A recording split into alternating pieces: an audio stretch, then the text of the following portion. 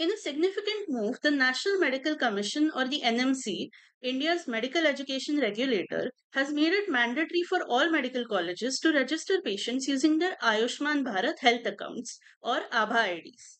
This registration will be done in addition to the hospital registration number.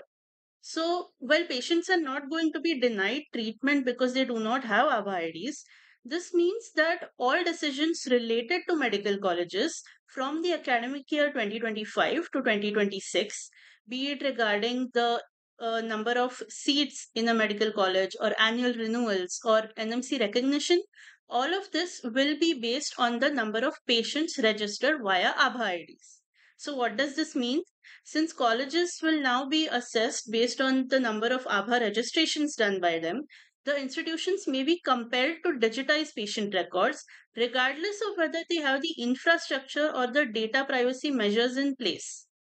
This means that the directive could have far reaching impact on patient data privacy and the assessment of nearly 700 medical colleges across the country. Now, another concern aside from all of this is the patient consent and the access to the personal data. The NMC has stated that it will have details like the number of patients visiting the hospital from different regions, the prevalent health problems and disease patterns across cities and states accessible to them. However, it is unclear whether patients will be made aware that their data will be collected and processed in such a manner.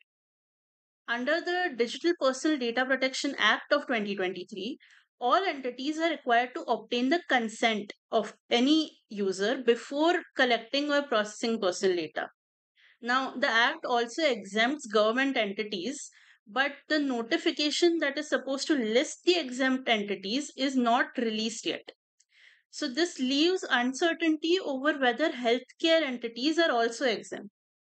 Furthermore, neither the NMC nor the report clarifies the level of access of medical students for the patient data. So, will medical students be able to access identifiers like name, age, gender? This is a question. Further, India currently lacks specific laws for the protection of anonymized data or even health data because the Data Protection Act fails to address these forms of personal data in detail. So, because of this, we have a few follow up questions regarding this new circular that has come out by the NMC. First of all, how will the NMC ensure that patient consent is obtained before data collection and processing? Second, what measures will be taken to protect patient privacy and prevent misuse of the sensitive health data? Will there be any mechanism for patients to opt out of having their data processed or shared in such a way? What steps is the government taking to develop a robust legal framework for the protection of health data itself?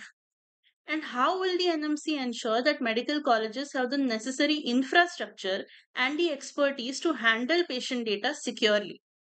Because at the end of the day, the NMC's directive for mandatory ABHA IDs, or rather ABHA ID registration, may streamline the healthcare process in India. That is true.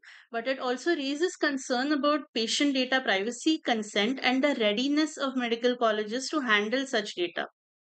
As India progresses towards digitizing healthcare, addressing these issues is important.